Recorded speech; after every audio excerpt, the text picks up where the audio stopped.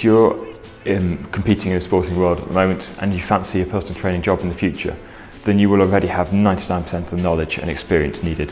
You might need to do a little bit of qualifications, but they'll be a walk in the park because you'll have had that years of experience beforehand to just walk through the exams and you'll be absolutely fine.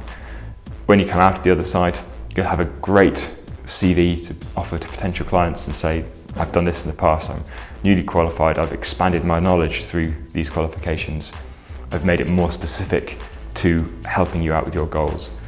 And that is the offer you can have to clients, is your own personal sporting heritage. At the end of the day, people will work with people. They work together because they form a great partnership. And if you've worked to a high level in sport before, then you'll have that pedigree that you can take into the new role.